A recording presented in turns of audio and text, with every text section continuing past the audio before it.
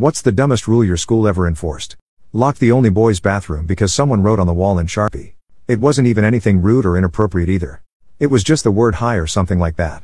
Didn't unlock the door until one boy wet himself and parents threatened to sue. Not really a rule, but the toilet paper holders are outside of the stalls on a wall. So you have to calculate before taking a dump how much you'd need and hope that it was enough. I got a suspension for holding a stick. The phone call with my mom went something like this, only slightly dramatized. School, Mrs. Blank, your son has been suspended. Mom, oh my goodness, what did he do? He was holding a stick. Did he hit someone with it? No. He was just holding it. Did he threaten to hit someone with it? No, just held it. Did he refuse to put it down when you asked? No, he was very cooperative. So, what did he do wrong? He held a stick. And I should be upset about that? Absolutely, you know we have a zero tolerance policy.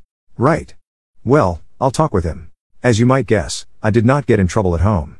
We suddenly one day weren't allowed to stand in circles during recess because, and I quote, we could be dealing. I will add that for the years prior we had been standing in circles no problem. Next recess, we stood in a triangle, cue principal going ape. Next day we stood in a square, principal kept us inside for a week and threatened us all with detentions if we did it again.